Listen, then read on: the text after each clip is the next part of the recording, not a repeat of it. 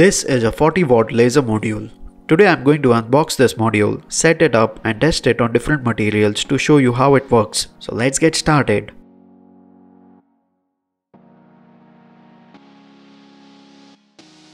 Once you order it, you will receive it in this box along with the connecting wire. The laser operates on 12 volts and is rated for 40 watts.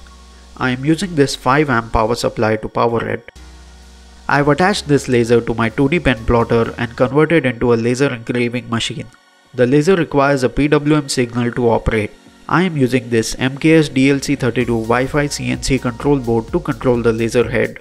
Before powering it on, do not forget to wear proper safety equipment as the laser beam can cause permanent damage to the eye.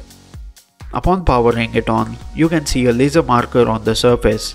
The laser also has a protective glass magnetically attached to it, which avoids any reflections from the laser. It also has a cooling fan above the heatsink.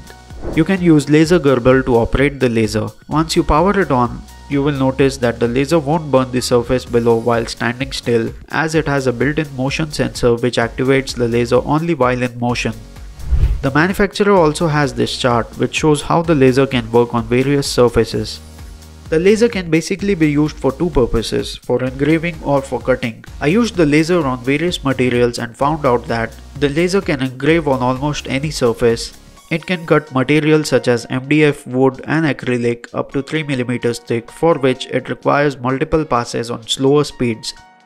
The laser cannot cut through transparent material as the optical light directly passes through it. The laser has a fixed focus at about 3 mm depth.